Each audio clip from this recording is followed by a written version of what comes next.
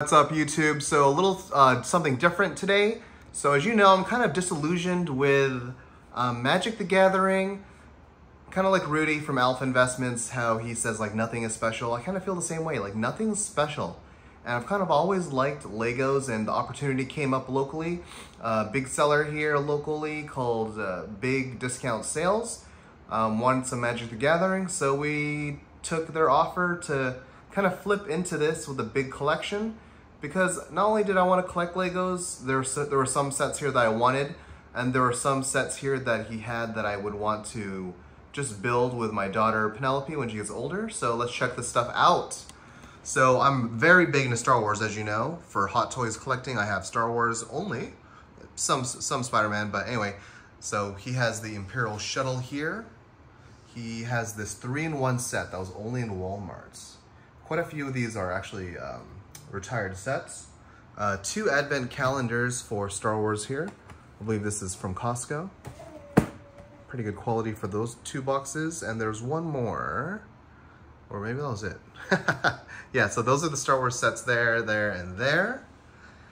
And yeah, some other cool stuff why I picked this lot up. There's this Frozen Lego set here.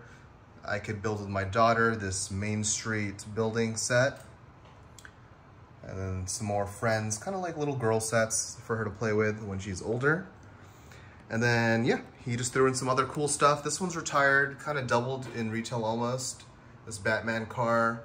This one looks pretty cool. I'm a big fan of Aston Martin just because of James Bond, which we'll have a James Bond watch from Omega coming up later, video for that. And this is just kind of cool, retired set, looks cool, but this is pretty sick. This, I've been wanting that set since I saw it, and we got one.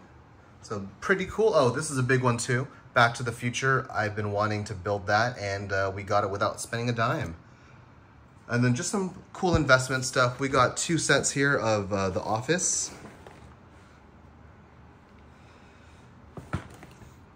And this 3-in-1 set here. But yeah, let me know in the comments below. Am I crazy for trading Magic the Gathering singles into this? One thing, some of the boxes kind of have damage because I guess he's like a discount seller. So he gets these like at auction. So some of these boxes are kind of like not amazing quality. And I think as a Lego seller, most of your buyers are collectors and they want their boxes in like mint condition.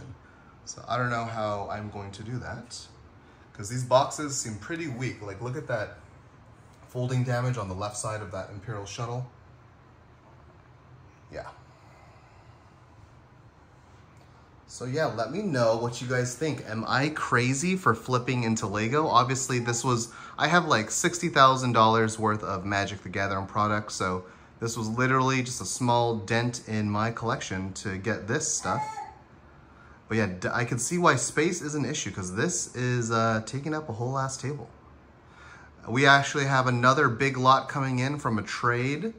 And I'll post that video when that lot comes in and show you guys what I picked up. So let me know what you guys think in the comments. Was it smart flipping from Magic the Gathering with how their direction is as a company in 2023? Were these good sets to pick up? I'm kind of a fan of these Office sets and the Lego ones because I wanted it, and the kind of girly sets for my daughter. All right, I'll see you guys in the next video. Peace.